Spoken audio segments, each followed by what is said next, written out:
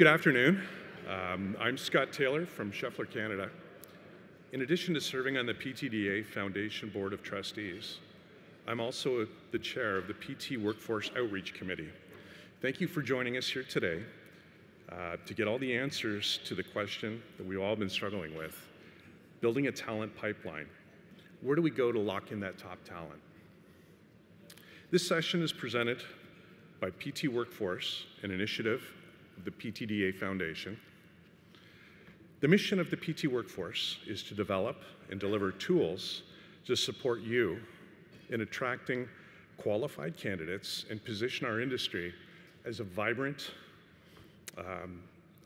place to establish and develop a career. The world of work is always changing. PT Workforce will help you better understand and manage this ever-evolving environment. In keeping with this mission, we're hosting this session as just one of the many resources available to you. We hope you're going to get some great ideas and information from the panel to encourage you to visit ptworkforce.org for more recruitment and retention tools. We're happy to have Karen Sampson facilitating this afternoon's esteemed panel. Karen is Vice President of Human Resources and Marketing for IBT Industrial Solutions. In her dual role, she leads digital customer experience, e-commerce, workforce planning, and development. Prior to joining IBT in 2018, Karen held multiple progressive roles in operations and human resources in education and big box retail.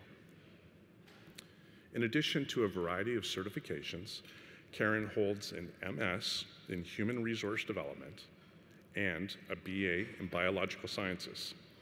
She is a current doctoral candidate at the University of Southern Mississippi, pursuing a Doctor of Philosophy degree in Human Capital Development. Joining Karen on our platform today, we have 3 career service directors from technical and industrial programs at colleges and universities to share the best practices in engaging your future workforce before they hit the market.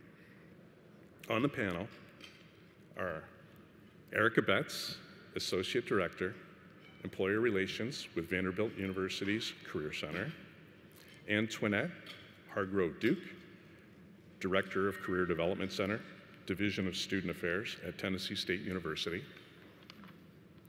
and Nicole Hubbs, Director, Welcome Center and Career Services at Nashville State Community College. Please welcome our panelists and Karen Sampson. Thank you, Scott. Really, thank you, appreciate it.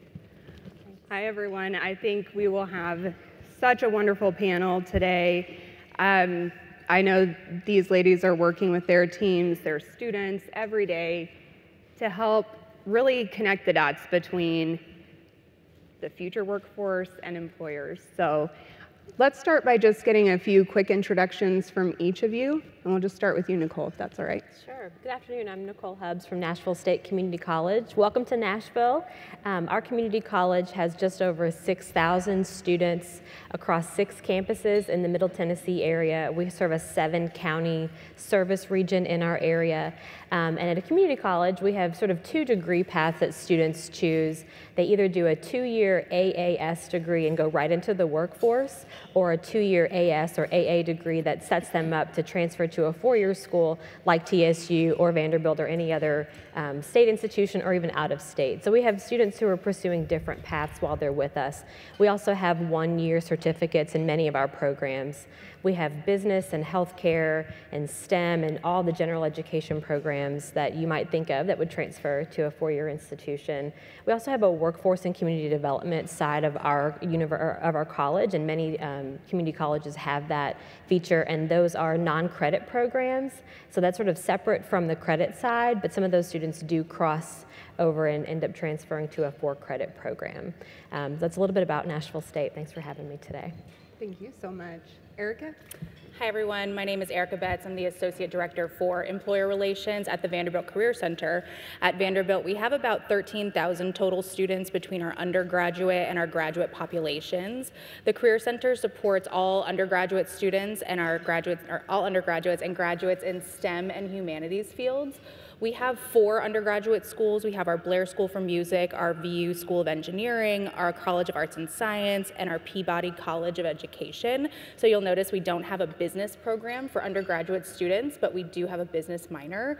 And one of our professional schools is the Owen School for Management, so that is where you'll find your more business-focused students when they are ready to be recruited. So that's Vanderbilt.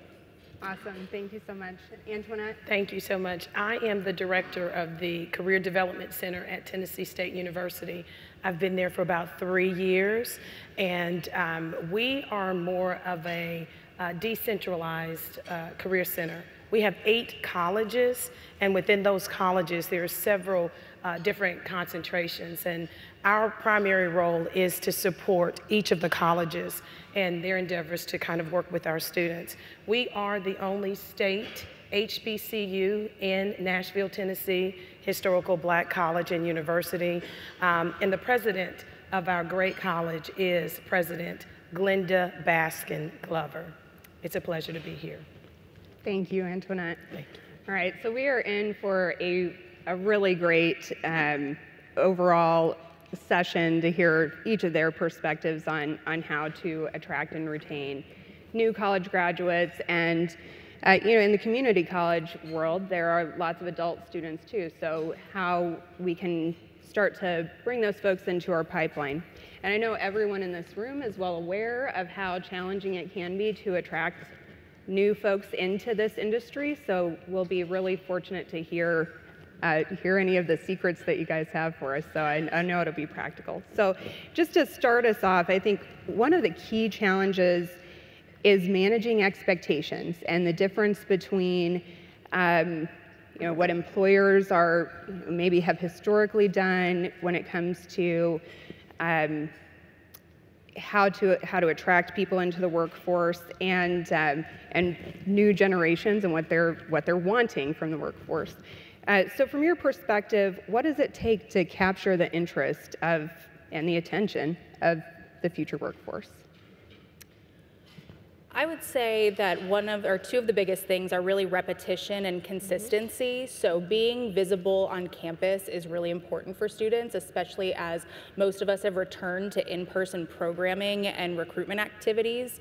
I think students in general have about an 8-second attention span, and so that does go into how they pay attention to opportunities in the future. So if they don't see your organization's name or brand or logo on campus for even small things where you could just be providing education to them, intentional recruitment isn't the only reason to be on campus with college students anymore. So I would say repetition and consistency are 2 of the big things to pay attention to for this generation of students. That's awesome. Other thoughts from Nicole or Antoinette? So I think, especially for the students at Tennessee State University, it is not a one and done.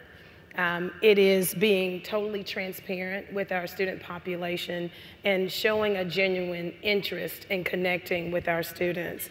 In the recent years of things kind of happening with the social unrest and social justice, some companies reached out to us to check a box.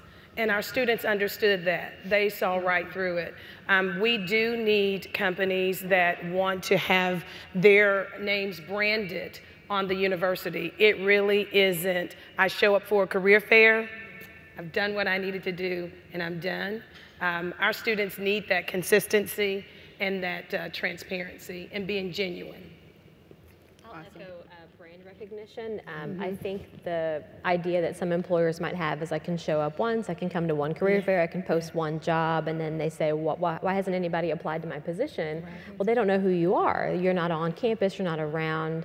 And as things have opened back up, students on our campus really want more in-person classes. They want to be engaged with everybody in all aspects of community life and campus life. At a community college, so thinking about who you serve and who the higher ed providers are in your area, a community college mission is to provide service to that community, that immediate community. Most of our students are from the area, unlike a Vanderbilt where they're coming from many states away to come to Nashville. So thinking about being in that community and to serve those students and to be around and create that brand recognition so that on the second or third visit you're creating some traction and they stop at your table and they go, hey, I saw you last time. You had the really cool giveaways on your table, or you brought pizza for my class or something like that. At a community college, we don't have a residential population. They don't live on campus like they may at a four-year institution. So they're in class and then they're gone. They're at home, they're working, they're taking care of their families. A lot of our students are over the age of 25, so they're very busy people. They're not just hanging around on campus sort of waiting for like an event to happen, which is very frustrating. We want them to come to things, it's hard, but being around and sort of creating that like, oh yeah, I saw you last time. Tell me about your employer again. How do you offer things for a person like me? That's very helpful. That's really awesome perspective. So just to kind of take that to like tangible tasks that our employers can take away from it, what does that look like in practice? Like what are things that we should be doing consistently to educate the future workforce about what kinds of opportunities are available in our field? I'll start with that one. Okay, thank you. So it's important to sort of think about, like I said, who you're working with at different institutions. Erica may do different things at Vanderbilt that I'm going to do, and Antoinette may be doing different things in her office and programming for her students. We find that at a community college, we have different populations of students who are at our schools. A lot of students who are coming in to Nashville State think, I want to be a doctor, I want to be a lawyer, I want to be a teacher. There are careers that they know what that looks like. I know what it means to be a, fill in the blank. They may not know what it means to work at your institution, so you have to do a little bit of education on that. So the best way that we have found is to get in front of students in class talks. My office works really closely with our deans and our faculty, and we have great relationships because we're on the same team of getting students jobs. So we want this to be a great partnership. So we work really hard to get employers in front of students in that classroom so that they can hear the great opportunities that you have to offer, because if they don't know, they may not reach out and apply or come to your booth at a career fair. But if you're in front of them in class, they go, okay, this is great. My professor found value in having these folks here. Let me listen to what they've got to offer. So it's really just sharing who you are any chance you can get on campus. And I think I'll say this, and so for those that are at the tables with those beautiful pens, you might want to jot this down because this is going to be valuable one day, okay? This is my 3T model: time, talent, and treasure. Time, talent, and treasure. One of the things that we did at Tennessee State University this year, we brought in the largest freshman class. It was 3,500 freshmen. And what we said for your time, we needed help moving those students in. And those students got a chance to see our university partners come in and simply help them move. At that point, it really wasn't saying, oh, we have a job, we have an internship. It was, you took the time to build that brand recognition and you came to the campus and you helped the students move. They brought water, chips. And not only that, it also resonated and connected with the parents. Because when the students then said, well, I can't find the job, their parents were to say, well, we saw some employers there helping you move. And then the time, which goes to getting our faculty involved. We created a program called Crash the Classroom. And so that was an opportunity for employers that knew what the industry was looking for to come to the classroom and speak with our students. It was executives, those that were experts in that field, and then they took their time and they came into the classroom. They did the lunch and learns. They showed up during midterms and just root beer and resume. They wanted to review the resumes of the students to get a little more involved. And then the third T is my personal favorite, treasure. Those companies that were willing to invest, because your investment might look like finances, but our treasure is our students. And we want to set them up for success. And using that model, you actually, through your recruitment strategy, can come to us and let us know which element of that model you're really interested in at that time. Is it your time? Is it the talent of your organization? Or is it your treasure? And I'll build off of what Antoinette just said. We use time, talent, and treasures about our alumni population at Vanderbilt. We let our development and alumni relations team handle the treasures part of that because we really want them to be focused on giving their time and talent back to our campus. So we usually recommend having alumni visit campus as part of your recruitment strategy. So coming back, and they're really your best advocates for your organizations. They work for you, so why not talk to the students who were just, they were just them a few months ago or years ago talking about that opportunity and talk about your organization. I think another thing that a lot of people don't take a lot of advantage of are on-campus interviews if you have the capacity, or if the Career Center really has the capacity to help with that. And I say that because it really legitimizes organizations' opportunities. There are so many job boards, there are so many Indeeds, there are so many things that students see and they read all the time, but if there is actually an interview opportunity attached to it on your campus or on our campus, students are more likely to really look at that and apply for opportunities because they know there's something at the end of that, there's a pot of gold at the end of that job rainbow, as it were. So I think a lot of times people don't take advantage of that, but our students are on campus when they are on campus. So why not bring your interviewing opportunities or opportunities for interviews to us as well? And I'll just say this, and this just happened on Thursday on our campus. We did a corporate mock interview day. So we had about 8 or 9 companies come, and our students registered for the interviews, and the companies were able to give them feedback. So we wanted that environment where, you could make them feel comfortable. You could tell them what they did wrong in a safe space, a safe environment, and the students really enjoyed it. But what I really liked about it was when the companies gave feedback, they didn't just tell the students, they let us know. So that helps us develop those programs around those areas that our students maybe needed to strengthen some of their skills in. So those mock interviews really were helpful and very successful. So one quick question for you guys related to that. How common is those types of programs across universities? So I know a lot of our folks here are from other areas of the country. If they're reaching out to their local community colleges, their universities, are they likely to find these mock interviews and crash the classroom, those types of programs available? I think so. Yes. What do you guys think? I think everybody does it in a little bit different way, but career services, like a huge piece of our job is connecting with employers. So we're going to have some kind of event to invite you to. Unless you reach out in like December, it's like, well, we're done with programming for the fall. Our students have gone home, they're not on campus anymore, but we're gearing up for spring. So engaging early and asking what partnerships are available, what events can we attend, can we sponsor, what do your students need? Yeah, they'll have a version of that for sure.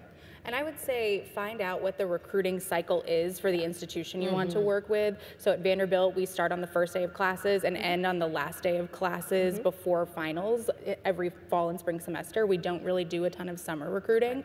But based on different institutions, some start after the career fair. That's their kickoff for recruiting season. Some of it is 2 or 3 weeks into school. So really finding out what the timing looks like and starting the conversations with the Career Center in the summer to figure out when to plug yourself in throughout the year is recommended. And I think it's okay to be corny. Some of the names that the students come up with to engage with our employers, it's just so unique. Like I'm looking at them and I'm thinking, I cannot go to an organization and call it that. But honestly, just being creative.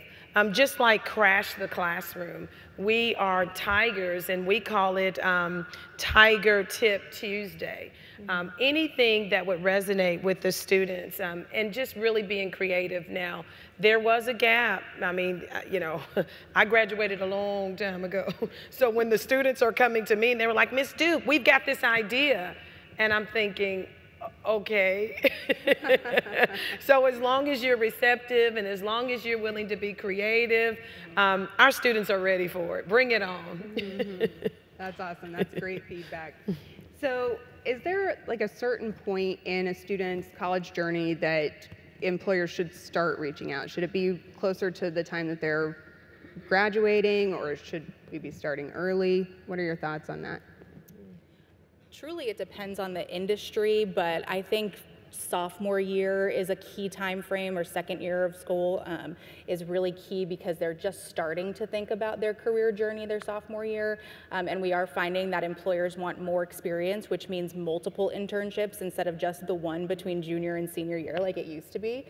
So getting involved with them sophomore year, we've even had some ask about getting in touch with our first year students just to get their name in front of them, not for recruiting purposes like I was mentioning earlier, but really just coming and starting to build their brand with that population of students, because by the time they're juniors, they will have seen them for 2 whole years of recruiting, and then they'll be more likely to visit their booths at the career fair or attend their information sessions. So sophomore is probably the key primary area right now for Vanderbilt students, but peppering into first year students. So I work with our students, and I tell them when they come in as freshmen, begin with the end in mind. I didn't write that. But we really want you to start engaging with our students as freshmen. Students, especially our freshman students, they don't know oftentimes what they want to do. And I think I heard somebody say this, that sometimes you've got to kiss a few frogs before you get your prince. So sometimes you got to try things early on.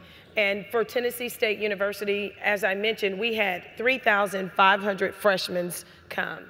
It's about retention. What are we doing to keep them? So if we don't grab them while they're freshmen, even if you're not ready to hire them in an internship position or whatever role, there's job shadowing. There are other things that we need to do early on to connect with our freshmen. So when you're connecting with them as freshmen, they're a little more ready when they're sophomores. Then you really want to be engaging with them when they're juniors.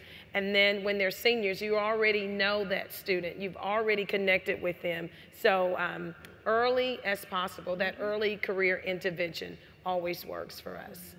So our life cycle is a little bit different since students are in a 1 or 2 year program with us, so it's not 4 years they're spending with us. So as often as you can engage with your community college, the better the relationship will be. I think it's too late if you're thinking, oh, there will be May graduation, I'll reach out in April. They likely would have already had their career fairs, and some folks who are already working may not even be looking for a position. Many of our students are working and they're not looking for a new job after they graduate.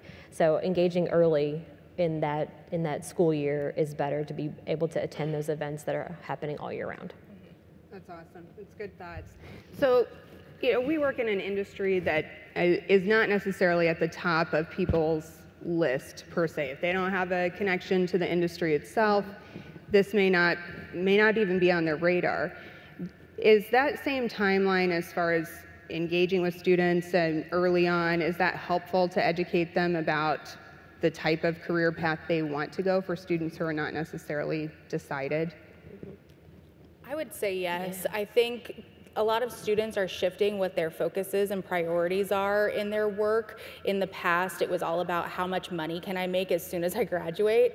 That is still high on their list of things they're interested in, but benefits is important, stability is important. Showing those things to students in your conversations about your opportunities are definitely things that students are interested in. So if you can set yourself apart from all the other finance industries or consulting employers that come through minimally, our area, Nashville's very high for both of those industry areas. If you can set yourself apart by showing what that looks like, I've worked at this company for X number of years and have grown in X number of positions, that really shows that there's commitment to me, the student, as an individual to continue to grow my career path. No, I agree with that. Right. And I would say if you're open to hiring students who may have experience in a different field with transferable skills, a lot of community college students have experience. They're a little bit older, they've been working for a while, and they're coming back for a variety of reasons. But being flexible around that class schedule is so important, because many students think, oh, I can't look for my real job or my job that's related to my major until after I graduate. But there's so many hiring needs in Nashville specifically, everyone's hiring, that if they're able to be flexible around a student's class schedule and offer that really competitive wage, that's very important, that they're going to entice that student before they even graduate. So that's really important to think about too, I think. There is one tip that I would, share with you is when you're looking at the school, one of the things we tell the students is to do research on the company. If you're interested in that company, do research. So likewise for the industry, there's so much information that tells you a lot about, the academic programs. We have undergrad, we have grad, we have a doctoral program. Do a little research on the university and look at that academic calendar, because there are so many things that go on. When we started in August, it almost already felt like the fall had already ended because there was so many dates on the calendar that we could not program. It was midterms, it's exams, it's the fall break. And so those are the times that might be a little more convenient for you, but our students aren't there. So it's really important to look at those universities or colleges that you're trying to connect with and do a little research. That's great advice. So you've all kind of mentioned and touched on the topic of salaries and wages, and I hear from hiring managers all the time that new graduates coming out of school have unrealistically high expectations for the salaries that they will get in their first-time jobs. But I also know that the companies that the folks in this room are working for have these long-term career opportunities. What's the best way to connect the dots between those two things from a student's perspective? Like how should we be talking about that with those individuals? And so you mentioned unrealistic expectations from the standpoint of the students. Unrealistic expectations for their salary. Is that what you're talking about? That is what I'm talking about. Now, this is something I've heard. Right. Doesn't mean that's necessarily true. And I just want to say unrealistic for the student? No. These students have expectations. If you are working with our students in the beginning, if you're coming into the classroom and you're telling them what the industry needs are and you're developing the students, when the students graduate, then they have what you're looking for. Bring your best offer. We have students right now, and I know this is being recorded, but we have students right now that are walking out of the university making more than what I make as the director of the Career Development Center. One young man came to me just on yesterday. His offer was $95,000, undergrad. And then he got another offer from 2 other companies. And he said, Miss Duke, they just offered me 72. And I said, what are you gonna do? He said, I'm taking the 95, right? They have options. Our students are being prepared. At each of these universities, we get paid to prepare them. We get paid to work with you in your industries to equip them for the workforce, to get them ready to come to your organizations. So we do teach them how to negotiate. We teach them to talk about a range. We teach them also that it maybe is not just about the salary, but what about the benefits? What about the vacation? What about any of those things that become a part of a package deal, a sign-on bonus? Don't be surprised if our students are negotiating, because we're teaching them that. Now, we do understand that there are some unrealistic asks. Well, you can deal with that. You've got the experience to handle that. But it's not unrealistic when our students are being taught, they're being trained, they're working with you, they're working with the industry. You're coming into our universities, preparing them. So, when you come with the best offer because they're ready to negotiate. And are you seeing it as pretty common for people to have multiple offers upon graduation? It's definitely a candidate's market right now. Students have multiple opportunities as they're graduating. I think also to add on to what Antoinette was saying, these students are still Generation Z, which again, I know we are being recorded. They are you have to be patient with them, truly, in the sense that they will come to the table with unrealistic expectations, but as long as you can talk through that with them, or maybe even avoid salary for the beginning of the conversations in the, to start, I think that would really draw them away from that and show them more about what the value of working for your organization is beyond just what their paycheck will be at the end of the day. But these are students who are looking for benefits like remote work or hybrid opportunities. They're looking for better healthcare opportunities. They're looking for more time off. They are truly looking for the work-life balance that we've been talking about trying to achieve ourselves for a really long time. So yes, money is still very important to them, but I think showing all of those other aspects will bring the value of your organization to the front of their minds as well. Absolutely. I have a different perspective on that question because we're not graduating 22-year-olds after a 4-year program. So we have students who are of all ages. They've been in school for a variety of years, coming back, or it's their first time to come to college and they're doing a career shift. So the salary may not be the thing that's going to hold them up. If it's a pay cut or it's comparable, but they're getting into their career field out of something else, that's what they're looking for. The challenge that I feel like we have in Nashville is there are so many retail and fast food opportunities that are $17 an hour, and that's hard for employers to compete with. When they could go somewhere else down the street and make just the same. And so we have to convince them that, no, this is in your career field. You're going to school to do this. You're trained to do this. This is a better step for you. But immediately they see that, well, right now I need to make money, so I need to do this instead, or I'll look for that real job later when I finish my program. So that's sort of the issue that I run to with salary and pay on our campus. That's a really good point, because I think we're seeing that across the country with increasing wages in the service sector. So, like, are there certain benefits that are most important? Because I would think, if I'm looking at it as from a student's perspective, if I'm working fast food or retail, that could be any hours of the day. That's not a great work-life balance. How important do you think that those other benefits are to students? So, and I think that that's part of the conversation. You kind of, when you want to know the answer to something, you ask. And so when COVID hit, we made this big shift, everybody was at home. And some companies didn't think that they would be successful by, having, employees at their home doing the work. For me, I think I worked harder at home, so I was so happy to go back to the campus. I was like, I gotta get back. But our students are looking for that flexibility, that remote opportunity. Even with some of our faculty, we talked about this a little earlier, when the university told the faculty that it was time for them to come back, they were like, no, I'm not ready. But our students were ready because they missed that interaction and just kind of connecting with people. But it's flexibility, it's balance. I'm a single mom. I love having the ability to say, I'm not going to come in today because my daughter has an appointment, and not have that fear of losing my job. So definitely flexibility. There's so many other things that students look for now.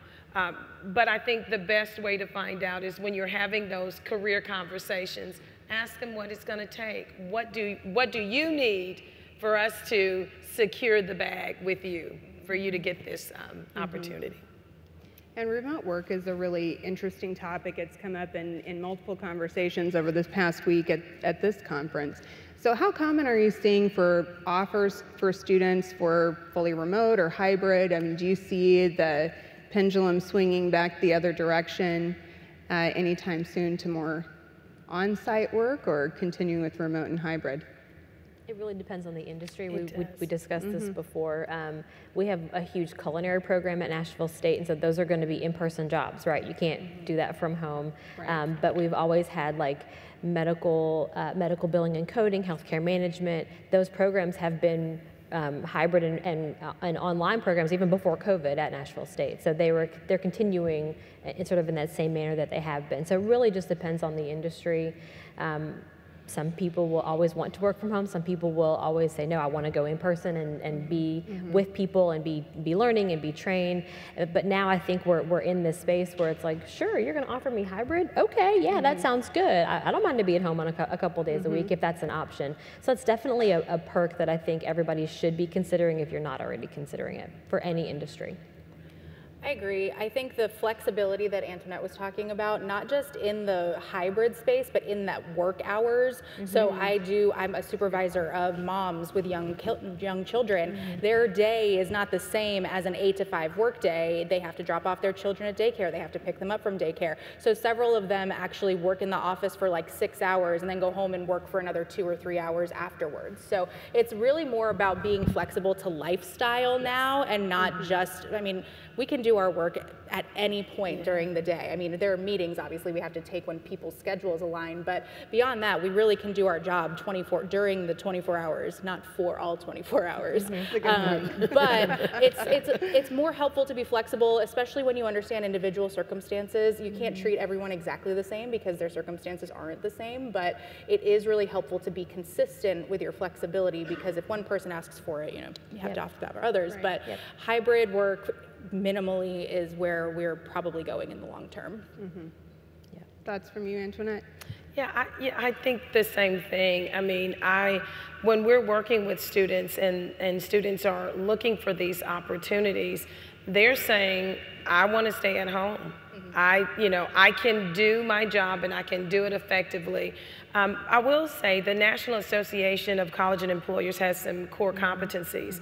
And what we want to make sure is that as long as we are teaching those core competencies, because some students want to stay at home because they really don't like interfacing with people. They don't really like that face-to-face.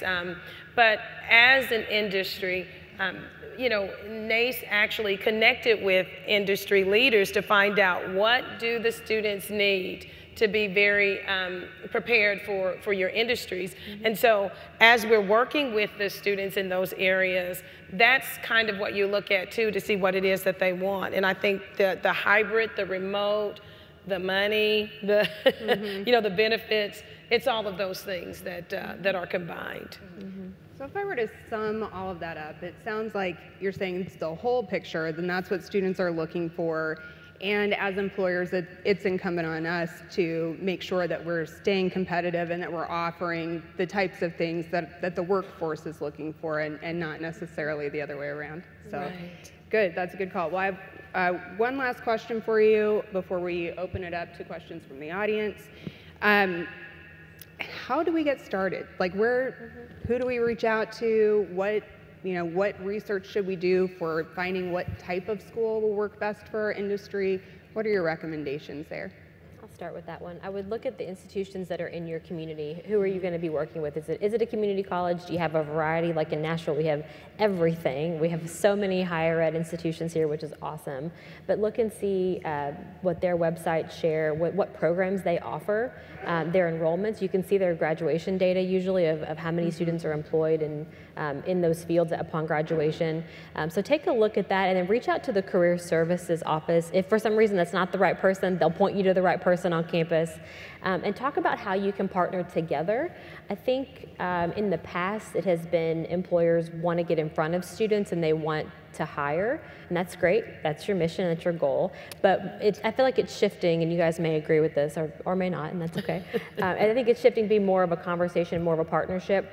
What can the employer provide to the school? How can the employer support the student? Is it supporting a program? It may be financially, it may be your time in the classroom, it may be mentoring students, and then also what is the school going to do and how are they going to be able to provide candidates for you to review? So it's really more of a partnership and not just here's a job posting, please send us resumes. I think it's deeper than that, and it's becoming sort of more common to have that. So be thinking about some of those ideas when you have those initial meetings with those career services folks, and sort of bring to the table, here's what we'd like to do. What do you guys already have in place? What works for you? And I'll add one more thing. that if you're, and I know I'm the only community college person on the panel, and that's okay, when you're looking at your job descriptions, if a bachelor's degree is truly not required for the position, review that with HR and see if you can change that to associates or experience and/or a bachelor's degree required. Because when students at a community college see that posting and it says bachelor's required, they're turned off and they think, well, that's not for me, even if it really could be. So be thinking about that. That's an easy change that you can review individually with your HR folks to see if you can make those edits, because that may open up a whole new pool of people at a different institution if you haven't thought about that. So I wanted to share that before we finish, so you have that to take back. Yeah, that's excellent advice, because I think sometimes, just knowing from HR, we might put that there in as like a proxy for other things. Same with years of experience and those transferable skills you talked about are likely very valid and can be swapped out. Good. Sorry. I would say, kind of to build off of what Nicole was saying, we're also seeing enrollment down in a lot of institutions. Not Antoinette. She's got all of the freshman students coming to her. But we are seeing students who are going directly from high school into entrepreneurial roles or going directly into work. So to that point, associate degrees, bachelor's degrees, they're not seeing the same financial value in them, especially because of COVID and the time that they really, they took a break, they learned a lot, they taught themselves things that they could do during that time, but we're not talking just about that, sorry. We are also talking about how to connect. So one other thing, there are a lot of state institutions or regional institutions that are similar to what Antoinette talked about with NACE. So in our area, we have what's called SOACE, the Southern Association of Colleges and Employers, and TACE, so Tennessee Association of Colleges and Employers. And so in those areas, it's a bunch of colleges and schools that are together, but we really don't have a ton of employer members. And so we connect yearly, biannually, and it's a really great place to connect with multiple career centers at one time, instead of just trying to do individual outreach for your area. So if you're in a state that isn't Tennessee, they likely have a state association that you'd be able to connect with, and reaching out to their membership chair or their professional development chair is a great place to start, because they'll tell you when annual conferences are, when you can get involved, how you can get involved. But we really love having employers at that association events, because we need to hear the feedback and the education from you just as much as you need to hear that or want to hear that from us. So I would say state and local associations are also really helpful for getting involved. And they would love to hear from you. There's never enough employer partners in those meetings, so please reach out to your regional and state organizations. Yeah, I think at Tennessee State University, we had one of the largest career fairs. We had 1,200 students that not only registered but attended, and we had over 240 employers. That was amazing, and we're really excited about that. Because Tennessee State University is so big and we have so many colleges, and because we count on our alums, some of our alumni will come back and they'll make connections with a faculty member or a professor. And they'll make these connections, and then the faculty member is in class, or they can't get back with them. And then our president is called, and they'll say, well, nobody in the Career Center is calling me back. And I love my job, so I'm going to need them to get it right when they make contact. So I'm saying that to say, when you're doing your research on the university or the college, or if they have a Career Center, start there. Most companies will come and they'll say, we just want to come and connect with the students. We'll get a student ambassador. And then they hold those students accountable for things that the staffs should be held accountable for. So I would just encourage you to always check to see if there's a career center. Now, some colleges have different areas where they have many career professionals. Well, you will need to know that as well. They may focus specifically on engineering or specifically on the College of Business. But at Tennessee State University, we have a central career center, and we just like to partner with each of the colleges. You may finally make that connection with them, but after you do your research, see what that makeup of the university looks like and make those connections, because that's where you build those long-lasting relationships. So even if an individual is gone, you have a connection with that department. That's awesome. That's excellent. Great perspectives. So thank you all so much. Let's see if there are a couple of questions out in the audience, if there's anything burning that people want to ask you, ladies. I see somebody come in. Okay, yeah. I'm like, okay. So given the unrealistic expectations of pay salaries, and given that in business to make money, we always measure the return on the investment, right? So our ROI. Do you guys specifically track the success rate for recruitment for those companies that invested their time and treasures to your guys' institutions? Excellent question. So we absolutely do. A part of our university strategic plan, and this is the best thing that happened to us in the Career Development Center. Sometimes in those colleges, unless you connect your strategic plan with the Career Development Center, sometimes you don't have as much support from the leaders. But at our institution, the strategic plan absolutely includes the Career Development Center. So we do track that when we talk about graduation rate. Again, a part of the NACE, National Association of College and Employers, you can pull that first destination survey up right now, and it will tell you where our students are going. Are they going on to grad school? Are they going to the military? What industry are they going to, and how much money they're making? We use that data.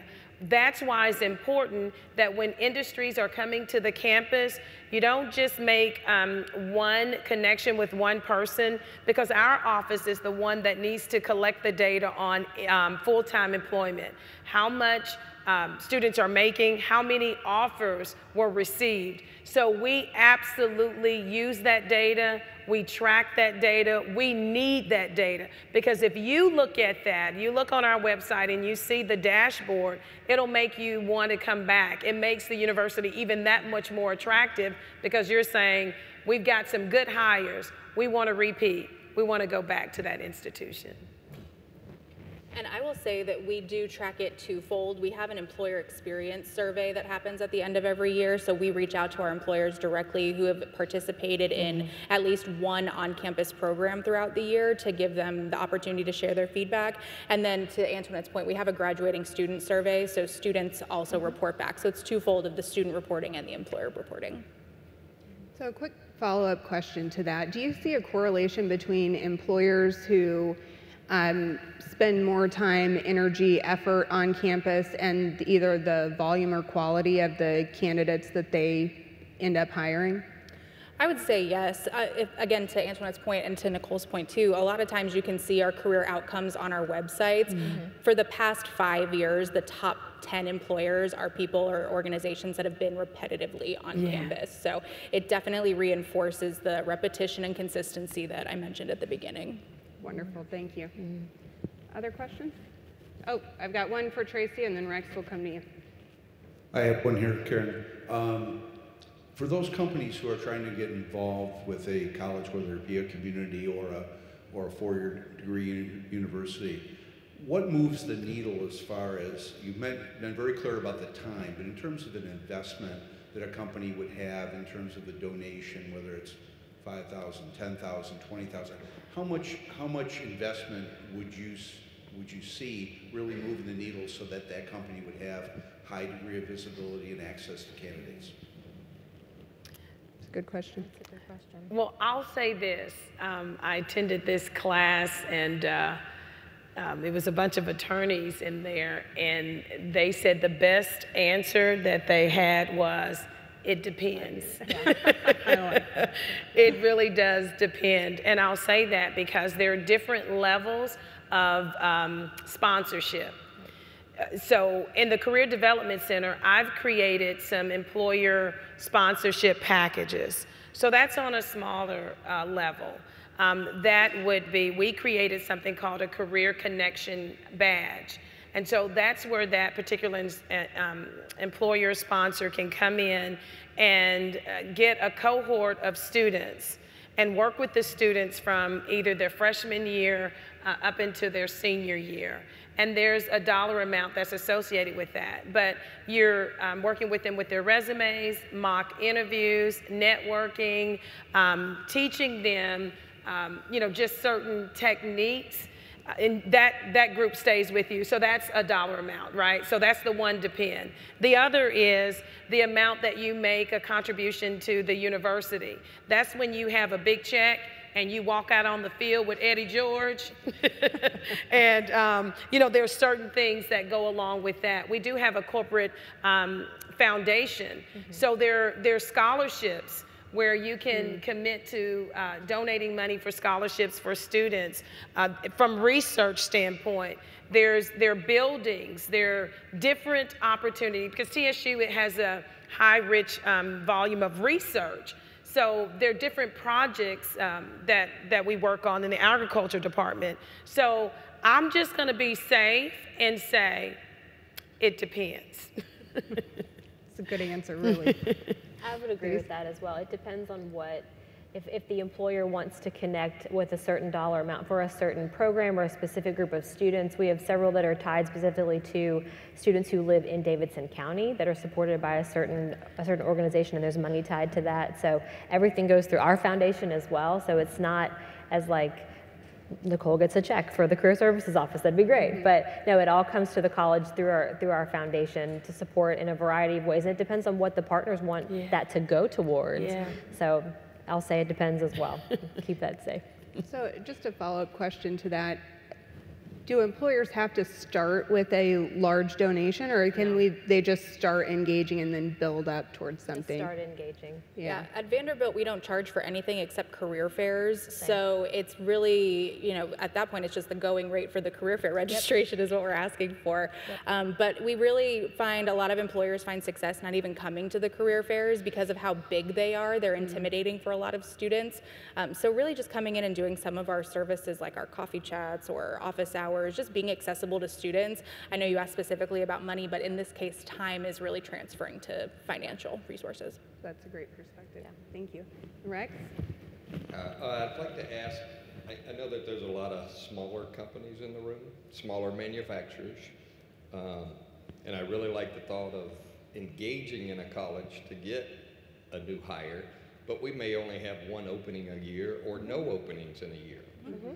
What advice would you give us to engage, and what type of engagement would you recommend? I'll start with that one. So Sure. we have small class sizes. We have small graduating classes. So when an employer comes and says, I've got 20 openings, that's very daunting for me and my colleagues because I'm not going to be able to provide and fill that need. That's a lot. It's a big ask. So one-offs, I feel like we're just more successful just for our population. So even if you don't have any hires, in that year, or you don't have any openings, just staying connected to the college, reaching out every now and again. Hey, how's it going? How's the semester going? How are your fairs going? What do students need? Can I come speak in a class? Just keeping that brain recognition. I know we've said it a lot, but keeping that sort of name in front of everybody is very valuable.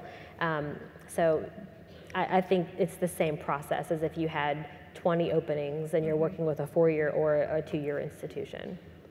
Yeah, I would say that it typically takes anywhere from 18 to 24 months to really build recognition on a college campus, and it's likely that you're not going to have the same volume of opportunities during that time. So really just being present and offering your information, or even just coming and talking about what it's like a day in the life to work in your organization is so valuable for students to hear, because they obviously have an impression in their mind, or they've made up what they think it looks like to work in manufacturing, when really there are so many other opportunities beyond just possibly working in a factory or on a line. So the students, we have to help them by bringing you all in to share that information to combat their preconceived notions. Yeah, I agree. Just because it's just one position, what you're wanting to capture is a relationship. And so when you have that, it's easier to come on campus and then say, we have one amazing opening, but they still know you. You've been present, you've been there, you've built that relationship, It's through a lunch and learn.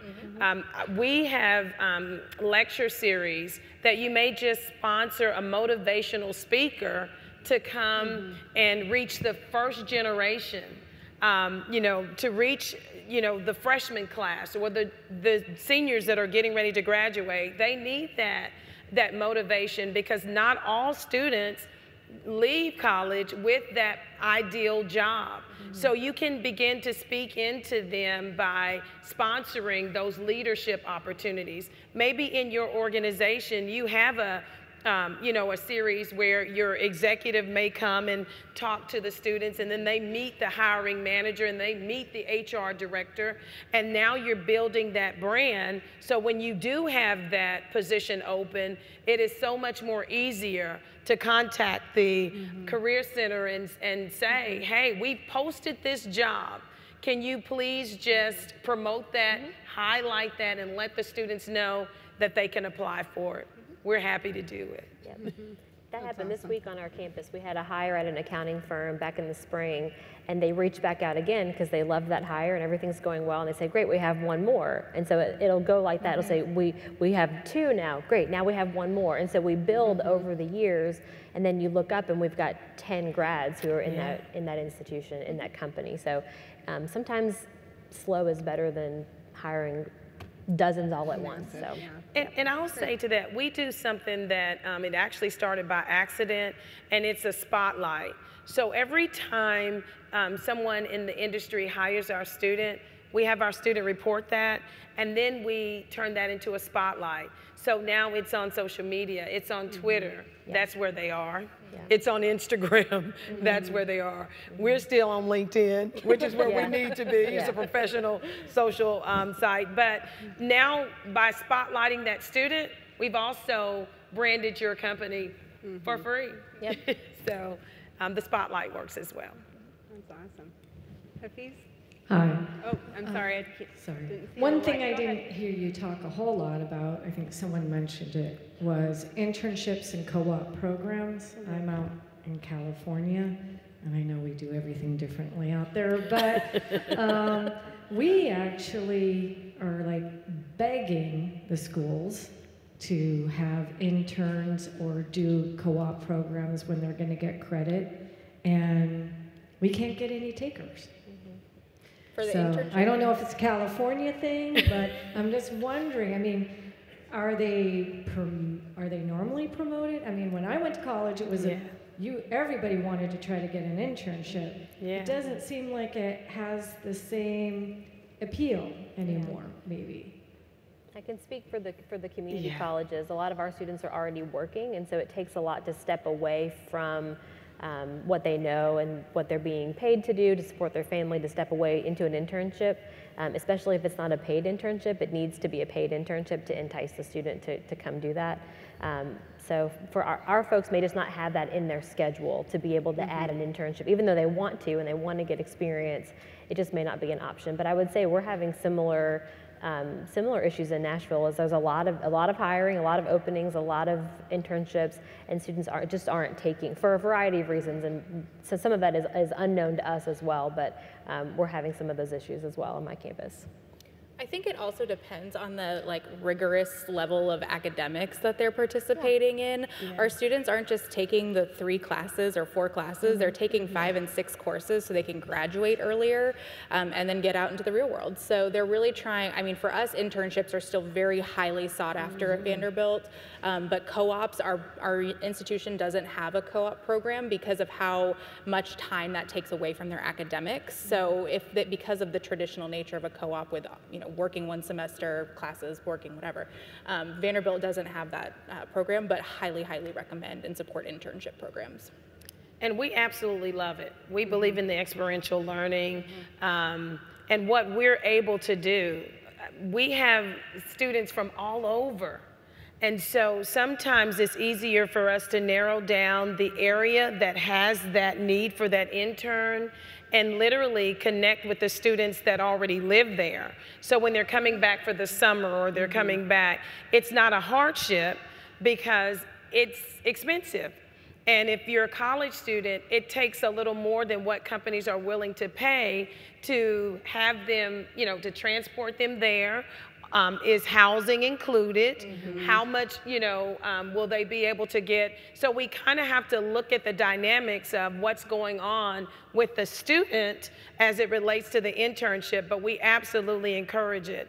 Co-op, we encourage it as well, but we allow the departments to be a little more involved in that because the students have to understand it could delay their graduation. Mm-hmm. And some students want to get out in 4. Mm-hmm. Some students like, I'm good, I'm getting a scholarship. It can be 5 years, it could be 6, because at the end of that term, they know that co-op is going to potentially be a full-time job. Mm-hmm. So it really, research just needs to be done to see if that's advantageous for that student to take those interns, because some companies will come and they're just gung-ho and excited about offering an internship, and then our students find out it's unpaid. Mm-hmm. That gets a little challenging. Mm-hmm. Mm-hmm. It's a great thought. So we are right at time.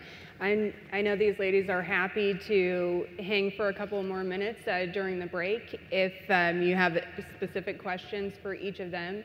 But otherwise, thank you all so much. What wonderful perspective and great feedback for this group, really practical, so I really appreciate it. Thank you. Thank you. Thank you. Good job to you. I think we just go.